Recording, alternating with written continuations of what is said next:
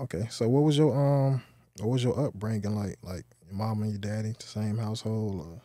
I had a good upbringing. My mama was a very hardworking woman. She did hair. Like, everybody in the city knew my mama. My mama had did almost everybody in the city braid. So everybody knew my mama. Your shit wasn't 5, Suzette never touched your head or your kid's head. So shout out to my mama. My daddy, while I was a kid, I had a relationship with my daddy. As I got older, you know, he moved out of state. So I kind of probably gained more of a relationship towards my stepdaddy. But, and then, you know, shout out my stepdaddy. We buried him in 2015.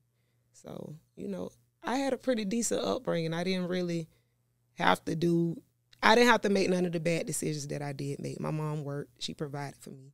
She always handled up. But I wanted my own, if that makes sense. I kind of knew what I knew at an early age. Okay. Shit, your mama might be one of them ones. I know Boss and Richey say if you don't do hair, if you don't do nails, he can't fuck with you.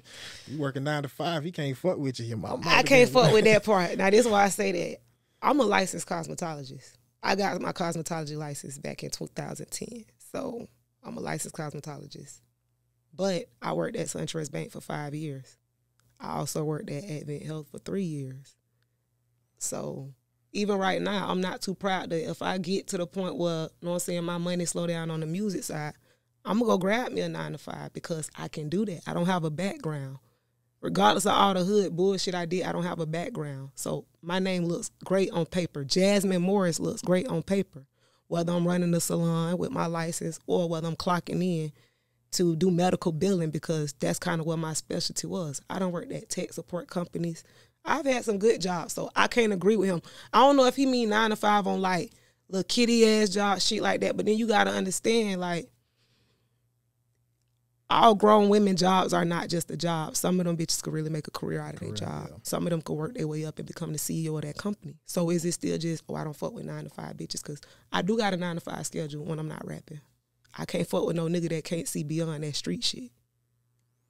You got a good point. I mean, he's young. I know a lot of females be retweeting or posting shit that he say, but I ain't see a lot of people. It don't bother me. It's just he's not somebody that's on my radar. Okay. He's not somebody I'm interested in, so that wouldn't bother me. It will only bother you if just you his are. type. What you mean? Like you saying him personally? Like I listen to his music. I think he's a great artist. Right. But meaning to try to like be mad because he said he don't fuck with bitches that work a job. I'm not interested in dating him, so. It don't bother you. Okay, true.